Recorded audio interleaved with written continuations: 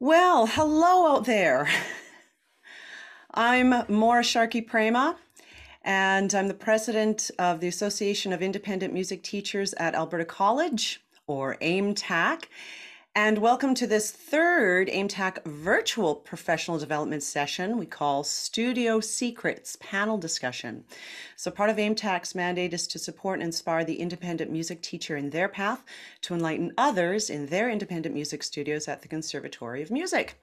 In this session, we're opening up the studio doors and asking our fellow colleagues at the conservatory what their tips and secrets are to running a successful private music studio.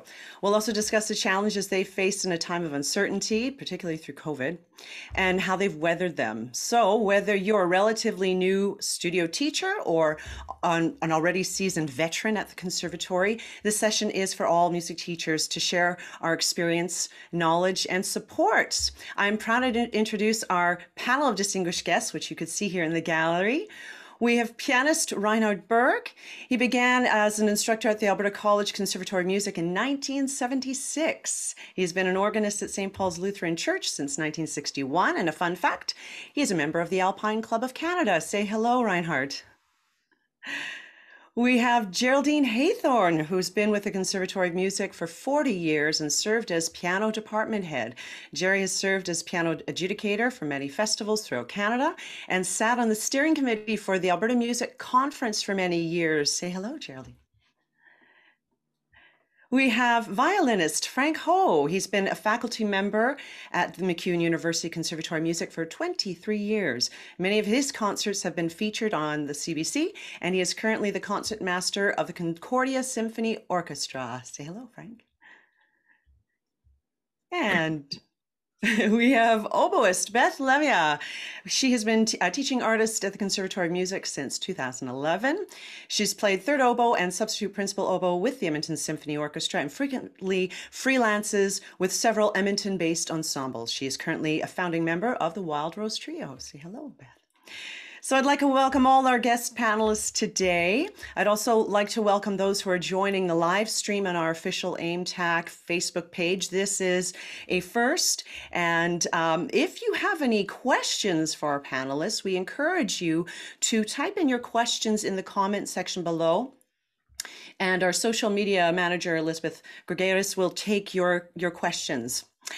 So this session will be recorded and it will be made available to viewing to paid AIMTAC members until May 26th.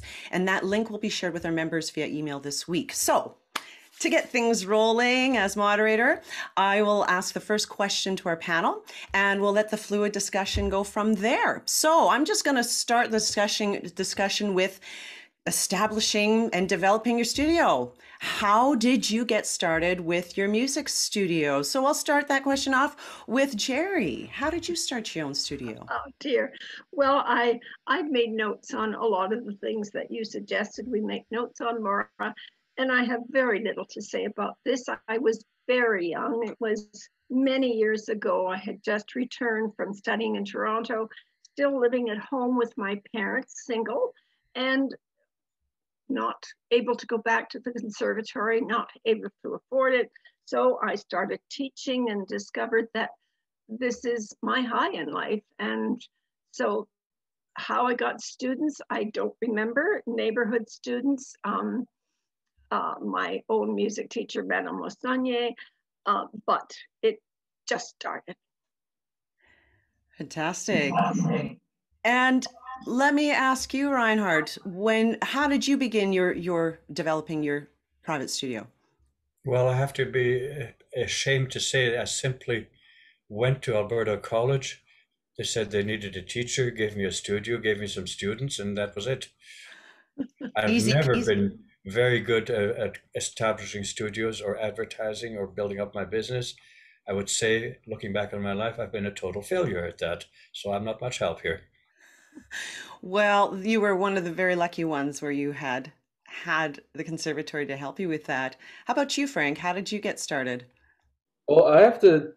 It's very similar to how Jerry got started. It sounds like she wasn't really looking for it, and neither was I. I was quite young at the time. I was still in my early 20s when this profession just developed. I was actually recovering from some issues with my arm at the time, and I was in the middle of studies in London, England, at the Guildhall School.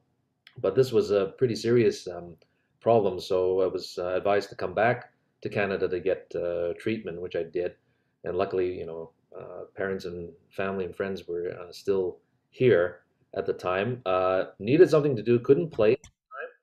Needed something to do, and my former teacher James Keane suggested, "Well, come and help me do some teaching." And he had a fabulous studio, some really ambitious students, and I kind of became a sort of I guess sort of an assistant to him, and started that way. Worked with some of his students on a weekly basis, and began to do my own teaching at the same time, and it just took off from there.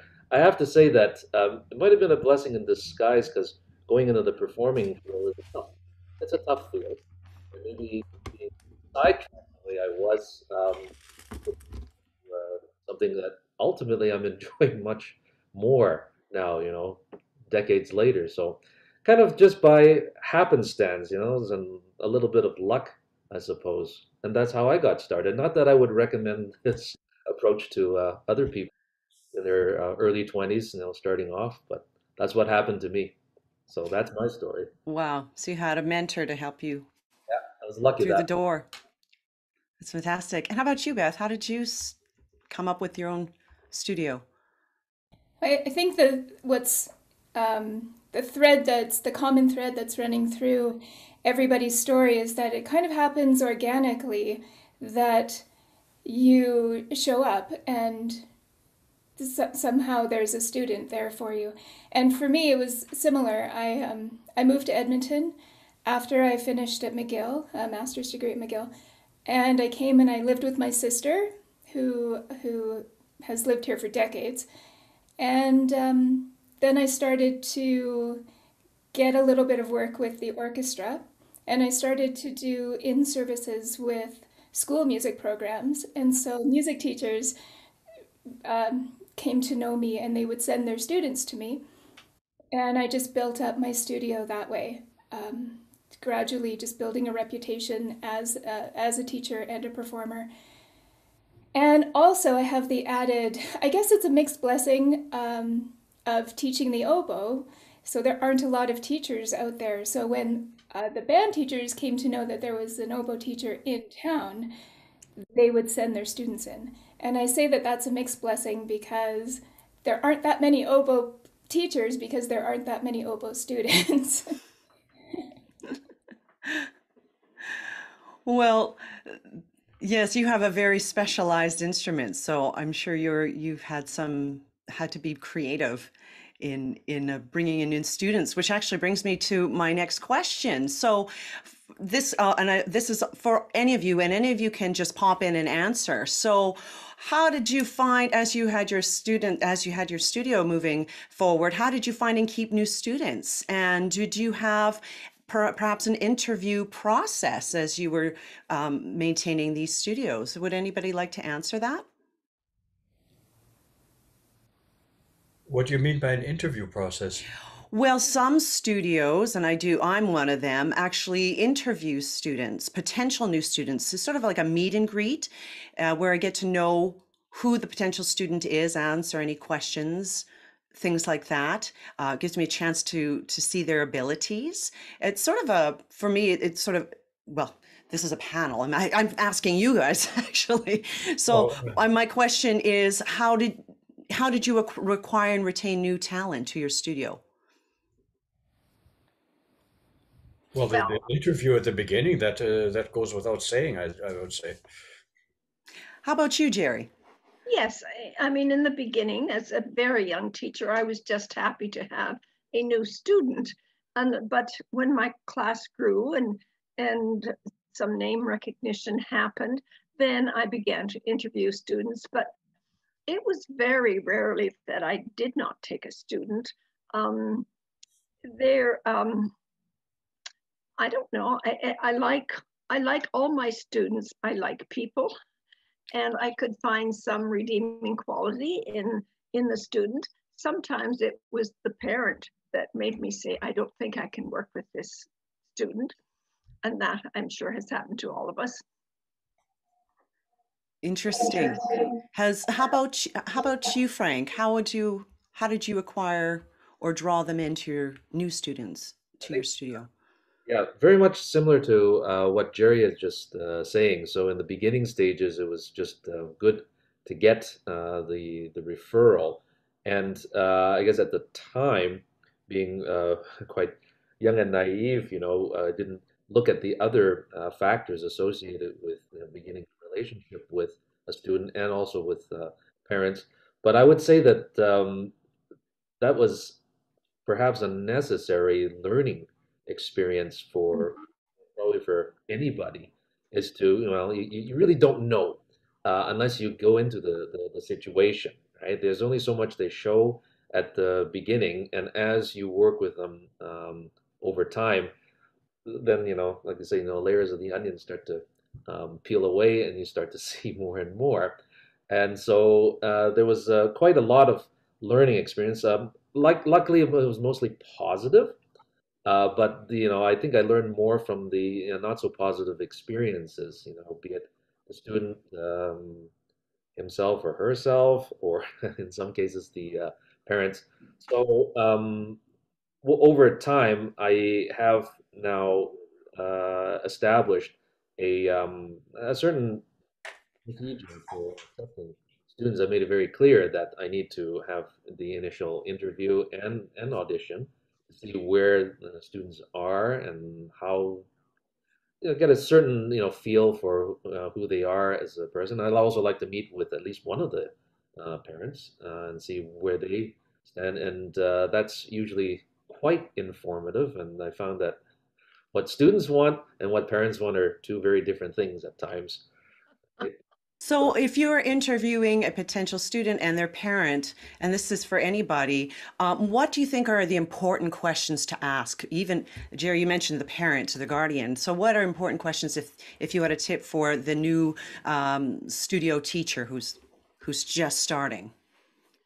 Well, first of all, I like to talk to the student, and very often, particularly if the students are young, the parents will answer for them. And I try to make a point of saying the student's name in the interview and saying, how do you feel about taking lessons? Do you like to practice? Um, what school do you go to? And so often it takes a while before the parent finally recognizes that you really want to talk to the student and not the parent. And Exactly. then, well, I usually ask them if they can play something for me, unless they're a beginner, and I don't do beginners anymore. And it goes from there. It's well, like Frank, the more you do interviews, the easier they get. And yes. And how do you assess new students, like to determine their ability and potential? Would anybody like to answer that? Here's a simple test I can give them. Sing happy birthday and tap your foot to that. If I see them tapping the rhythm of the song rather than the beat, then I know they have no sense of rhythm. And that's like 70% of the population. Interesting. Jerry, you have something to add to that? Yes, it's left me now. Sorry. I think that I have met very few unmusical students. I think that almost all people have a basic skill. Particularly if they're an older student, if they're wanting to take lessons, usually there is some musicality there, or they wouldn't be wanting to do this and pay money for lessons and sacrifice time if they're older. And so sometimes this is your job, is to bring out that musicality. Frank, would you like to add to that? Oh, well, for me, the proof is in the playing. So it's necessary for students, if they're interested in lessons. I need to have some way of assessing where they're at. But again, with the case of beginners, that's not possible. I do ask a lot of questions of the students, like what their aspirations are in general, and what their aspirations are specific to the instrument, to the violin. And I can really gauge pretty much where they're at, where they're going to go, based on listening to them play and also their responses. And if the parent is sitting in, I'm not these days shy to ask them what their expectations are for their own child, point blank. And sometimes that can be also pretty good, because I find that in some cases the parent and the child have not had that conversation, and I'm providing in a way kind of a hopefully a safe place for them to kind of let's get it out in the open, begin this conversation. Because let's face it, I mean that does play into how the student is going to do in the long run. Mom and dad's expectations versus their expectations, maybe they're diametrically opposite, and we need to figure out a way of getting them to the middle, and temper the parents' expectations versus what the child is willing to do or can do, right? So kind of useful. So it becomes a little bit of a therapy session, or just a talk session for the parents and the children sometimes. So And And to add to that, I've had not a few cases where after a year or 2 years, the parent realized I should be the one taking the lessons and not the child. And then they did. It was completely wasted on the child. and there you bring in new students to the studio. Beth, you have a bit of a challenge here, and actually we all have a challenge because, as you know, we've all pretty much moved our lessons online. And so, Beth, you've had this discussion because your instrument is unique, being an oboe. And so, how do you make assessments with new students and determine their ability when you're doing this on Zoom? Because I'm sure, because you've said the instrument sounds quite different online. Yeah, it's well, what your opinion is of the oboe um, can vary dramatically, right? Just based on taste. But when you add Zoom into the mix, it's the sound quality is very much more thin and very very pingy. But I would say that over Zoom, I don't really assess sound because it's not fair to do so. But what I do is a lot of technique and some ear training, and it's actually in a way been good because as oboists we focus a little bit too much on our sound, and sometimes we don't put enough energy into ear training or rudiments, and we just get caught up in our sound. So with that off the table, we can really focus in on just basic musical concepts. And then just in terms of retaining or keeping students, or anybody dragging an oboe behind them, I will teach. Anybody who can identify which end to blow in, I'll teach. Even if you can't identify it, I'll help you sort that out, and I'll teach you. Um, and people learn the oboe for lots of different reasons. Maybe they heard a recording that they really liked. With kids, I ask them why. Why the oboe? Why not flute? Why not drums? Why this? And invariably, I think I'm going to say 100% of the time, it might be 99.7% of the time, the answer is, I don't want to be like everybody else. I want to do something different. I don't want to be one of a sea of clarinet players. I don't want to be the same. And so I get those students. I get the little mismatched socks of the musical world, and I just adore them, and I get them and they get me, and even if they don't become great players, we have an hour a week to just be together and make these weird sounds and feel good about it. And I think that's the joy of music is sometimes it is just coming together, and it's a bit of it is therapy for the student and for us. My next question is actually brings me to, again, because we have been working online, but also ties in with your lesson planning. And so in the before time, before COVID, we probably had a structure in the way we presented our lessons. So my question to you is, has the way you have delivered your lessons different? Have you had to restructure how you deliver the lessons online? And we kind of touched a little bit on that just prior. I'd just like to develop that a little bit, especially those who maybe have not been accustomed to online teaching before COVID. So let me start. I'm going to start with Jerry. Maybe if you want to tell us what you may have had to do differently or what has been the same for you in terms of your lesson planning and delivering it online. Well, I think has been much more difficult to teach online. I think it's exhausting because you are focusing on a very small square on your computer, and the sound is so bad. It's very difficult. I find it just difficult to work with students because you cannot hear the dynamics, you cannot hear phrasing, you often cannot see the keyboard completely for fingering. It's certainly been difficult to teach online, and I can't wait to get back to in-person teaching. Is there something new that you've had to incorporate having to teach online?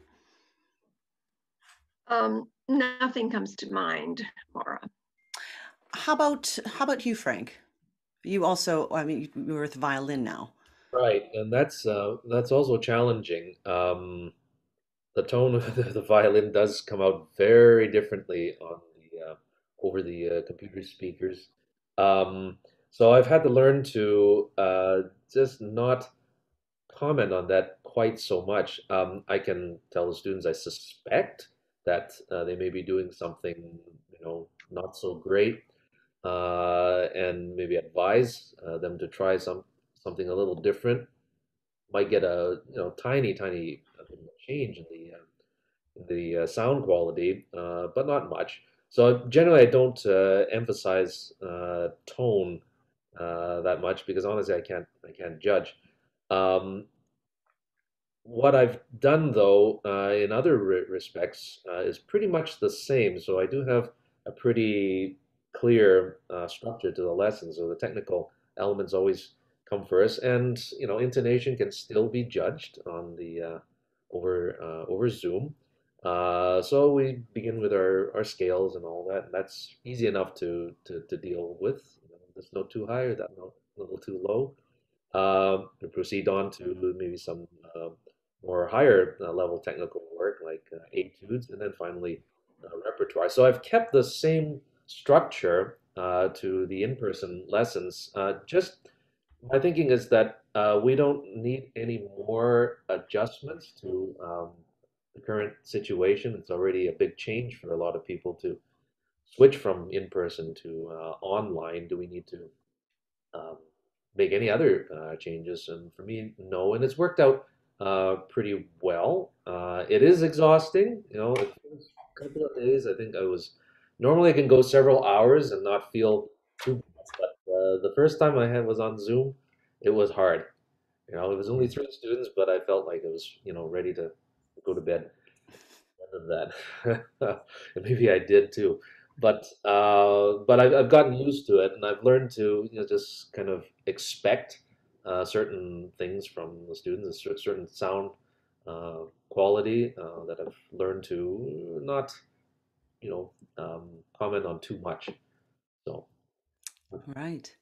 And how about you, Reinhardt? Have you stuck to a fixed lesson plan even online, or have you changed the way you work with students? I'm going to not answer that question, but go into something that I know has been bothering Jerry right from the beginning and everyone else as well, which is the sound quality. And I think that anybody watching that as a teacher should be interested in this. And I've sent things in emails. I don't know if they ever got posted. Um, there are two settings on your audio settings that you have to make sure you've done. One of them is called noise suppression. That always has to be on low. The other one is called automatically adjust microphone volume. That must be turned off. If you don't do that, but even if you do all those things, I've come to realize that the engineers that designed Zoom designed it for what we're doing, which is talking. They didn't design it for music. Exactly. And an example of when you're talking, one person is talking at a time. And so if somebody's interrupting me while I'm talking, they probably have a way of suppressing that, which is not something you can control when you're doing your settings. But a very simple example is music is polyphonic. Now, if you're teaching an oboe lesson or a violin lesson, that doesn't come into play. But if you're playing something on the piano, it's polyphonic. There's more than one thing going on at the same time. And a simple test is to hold a note in one hand and do staccato, bump, bump, bump in the other hand, and you'll hear the held note being faded out and back in, because the Zoom is not capable of listening to two things at once. And if the engineers had just simply said, here's the sound and it comes through, and we're not going to play around with it, we would be fine. But there's these engineers, they hire too many engineers and with too much time on their hands, and they think of all kinds of things to do which are completely unnecessary. That's what I have to say about Zoom. Well, we're using Zoom, so I'm going to be very nice to them right now at the moment. So Zoom is wonderful. It's a wonderful platform. But you are right. There have been extreme challenges with sound. Absolutely. So my next question is about keeping your students motivated, even for them who are working online. I know for myself, there were some that were just not ready to make that change at all. But how were you able to keep your students motivated and believe their own skills and realize their goals even as you're working remotely? I'll ask Beth that question first. At the beginning of the pandemic, just over a year ago, I think I think it's true of everyone, but I know I stopped teaching completely for a few weeks. We couldn't really wrap our minds around online lessons quite yet. But it was my students who approached me and said, can we have lessons? Can we do video lessons? And gradually, all of them came back to me. And I think they were just like us, locked up in their homes. They wanted to have something to do. They wanted to feel somewhat normal. So they pulled me into it. I didn't start it and invite them to join me. So I didn't really have to motivate them. They were into it from the very beginning. And then right away in June of last year, I had my first Zoom recital, which was odd. It was very strange. And everybody was awkward, but they all played, and they all listened to each other, and we came up with our little, instead of clapping, because Zoom will only pick up one speaker at a time, so instead of a whole room being able to applaud, we all had our little colored cloth that we would wave, and this is what we came up with as a way to acknowledge somebody's playing over this platform. And we did I've done another recital since then. I've got a third one coming up. But I've only recently developed my own set of exams, I suppose. I mean, the buzzword is micro credentials. So just for my own studio, my students, I have developed 5 levels and the criteria to achieve each level. And I'm going to start administering little mini exams to my students. And when they when they pass that exam, they'll get a little gift and a certificate and something, just completely fabricated, that I fabricated, to put on their little adorable bio. And yeah, they're, I don't know if they're excited about it. I know I am, but that's something I've done. I know I have everybody do this in the gallery as a sign of applause whenever we're performing. Does anybody have anything they'd like to share how they keep their students motivated online and helping them reach their goals? How about you, Jerry? Well,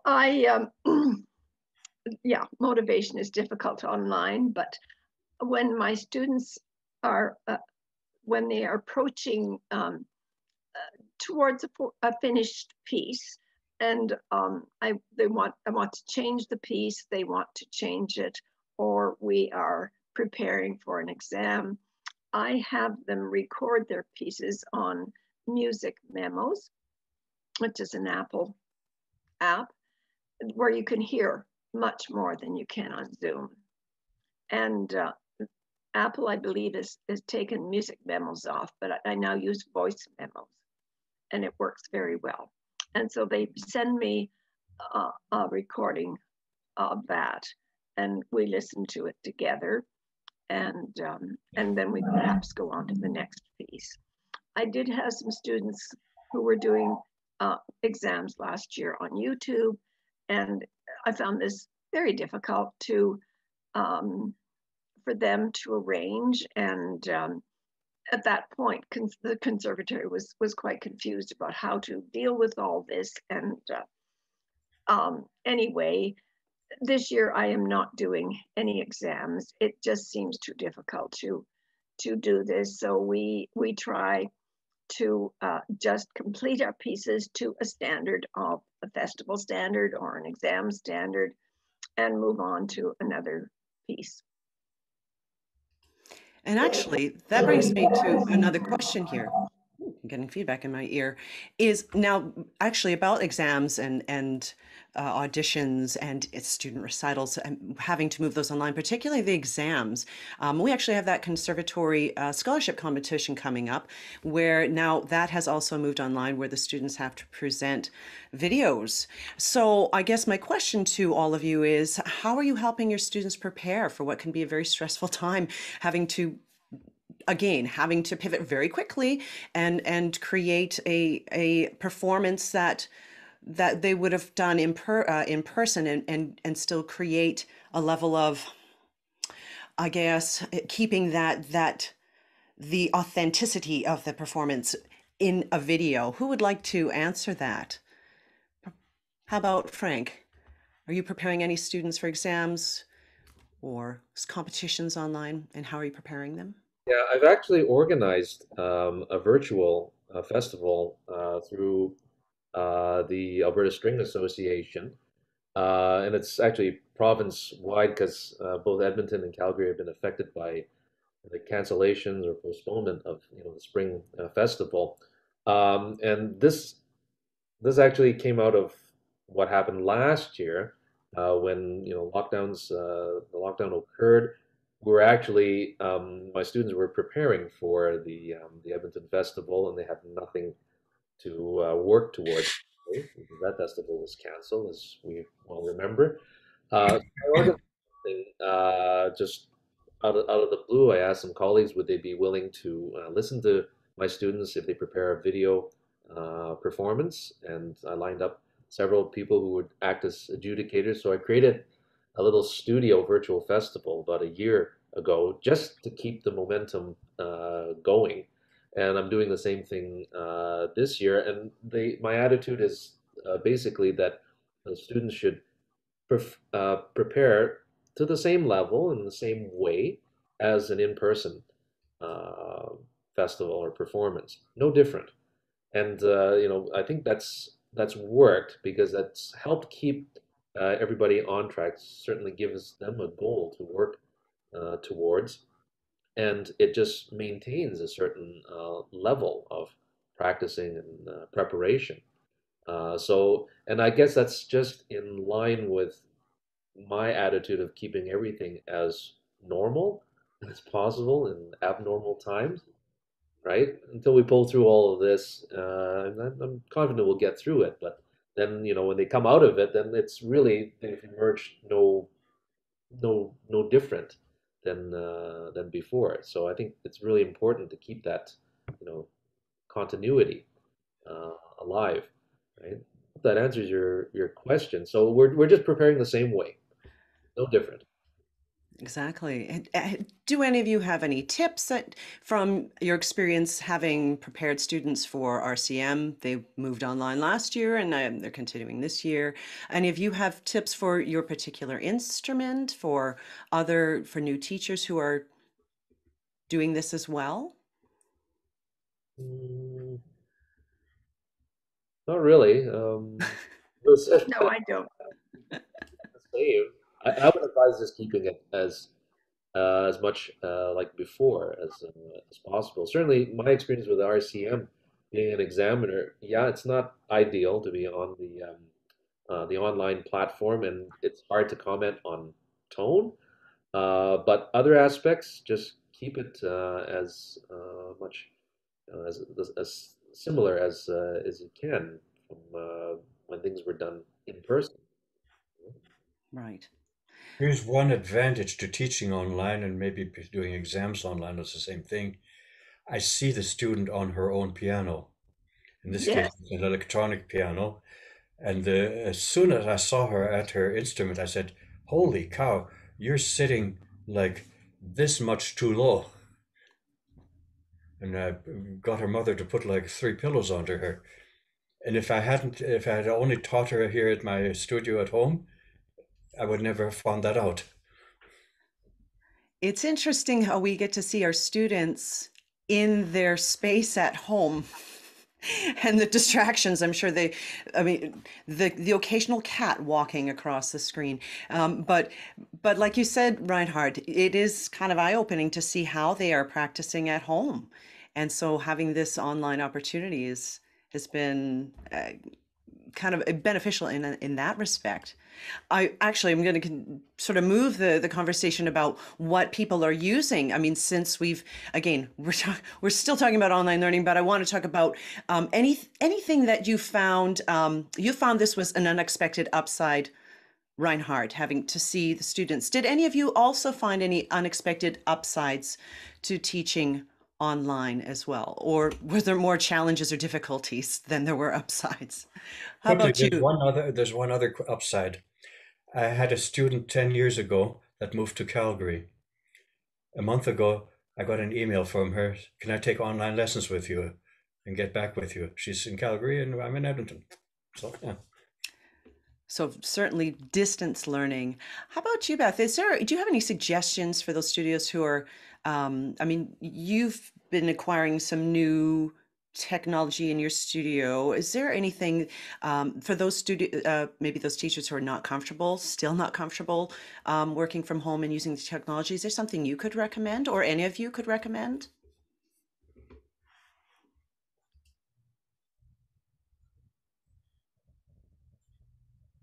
Sorry, Oh, my button wasn't working.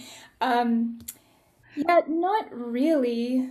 I've got some equipment and I've been using different platforms, and so it seems that my equipment doesn't work so well on Zoom.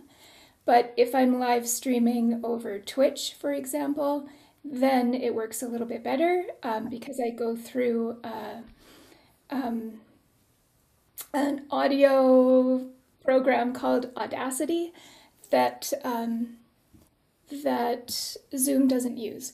So, you know what? I think that I would, if somebody's not used to using any equipment, I would just stick to what comes default with Zoom or with whatever platform you're teaching over.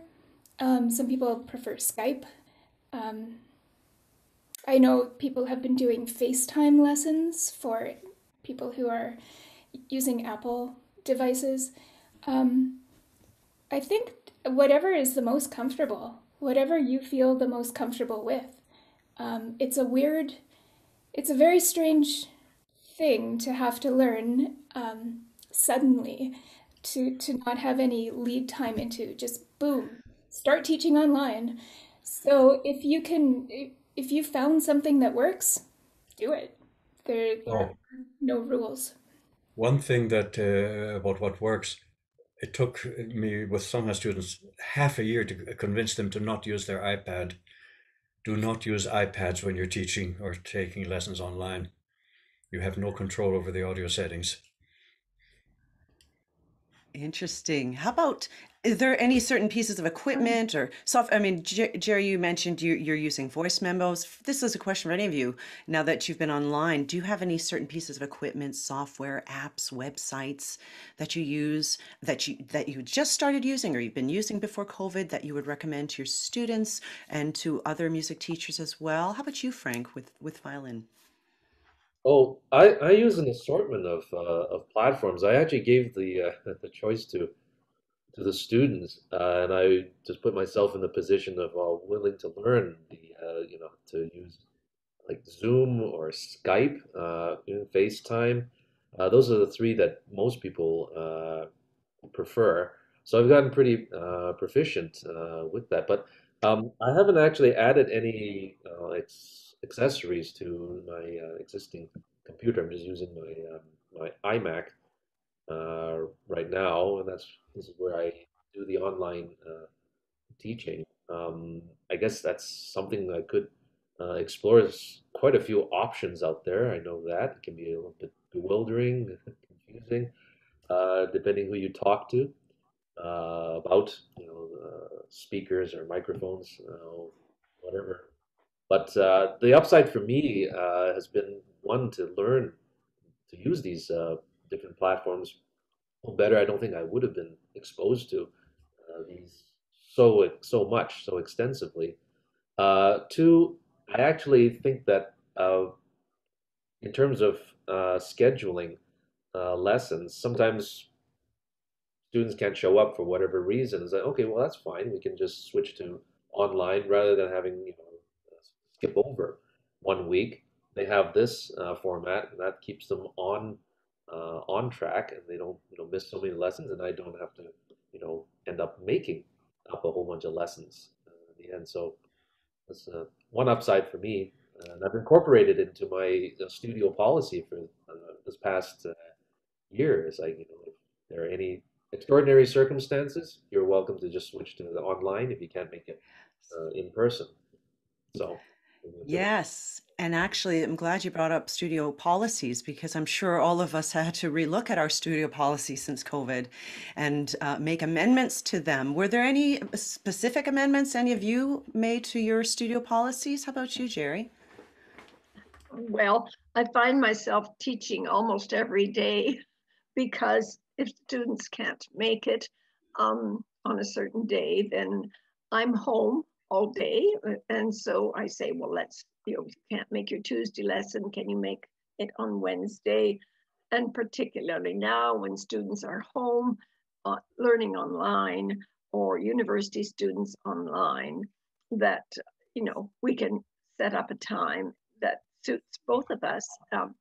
And so, yes, I end up teaching on a Saturday or a Sunday, and I don't mind. I really don't mind. I was just going to mention when Reinhardt was talking about the upside of a student from Calgary that, yes, I have had two students contact me, previous students, a young man from McGill who was back at McGill working on his doctorate in physics, and a young man from Chapel Hill, North Carolina, who emailed me through, he found me on the conservatory website and said, are you teaching online? And so I'm working with him. And it's interesting, I had not seen this young man since he was 14 years old. And here he was going to school. He'd finished university in Chapel Hills or North Chapel. Anyway, Chapel Hills, North Carolina, yes. So it's interesting to find previous students who have contacted you for lessons.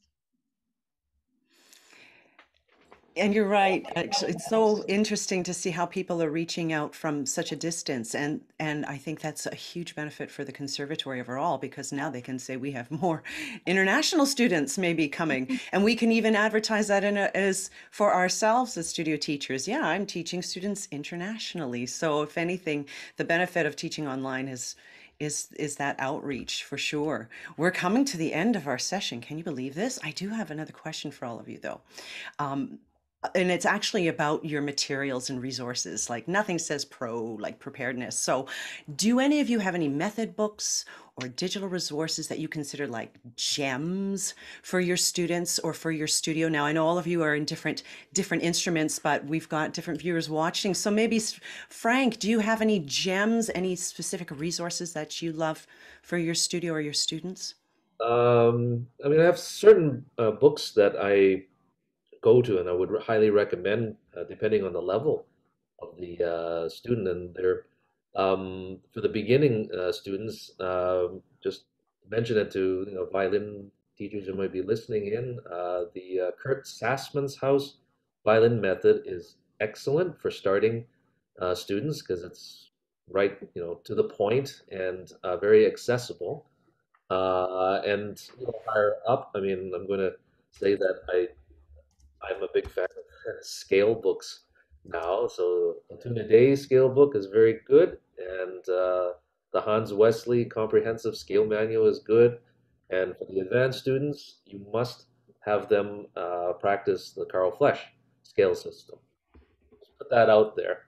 And those are now the mainstays of my studio. Anybody who gets in with me at any level can expect those books to be required purchases. Oh, wow. How about you, Reinhardt? Do you have any gems that are a must Well, use?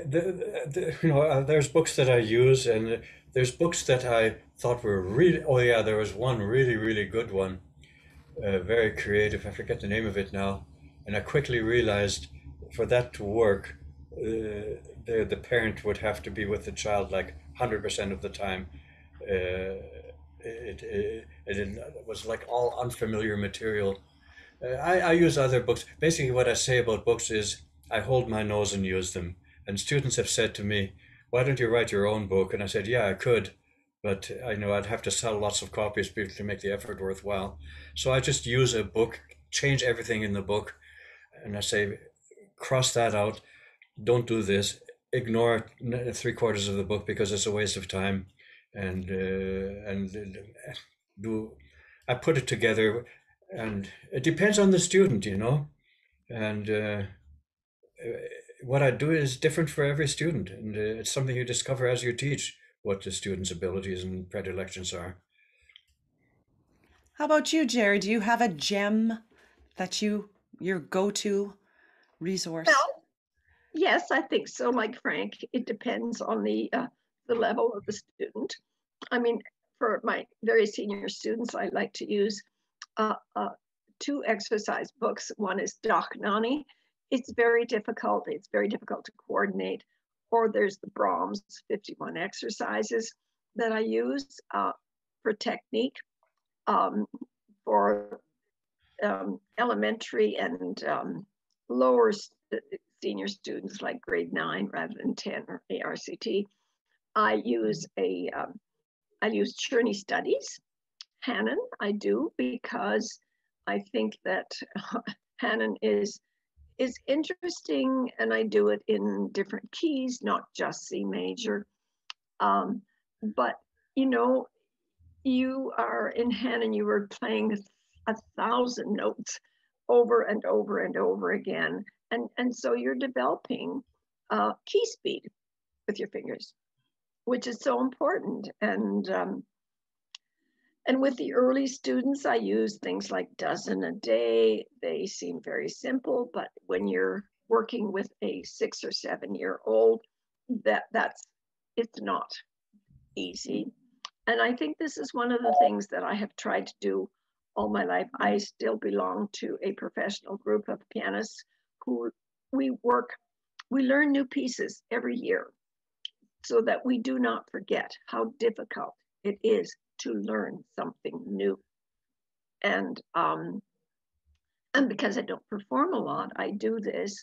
I do pick up a piece of music and work a new piece once or twice a year, something that I have never played. And I do find it difficult to learn to do this.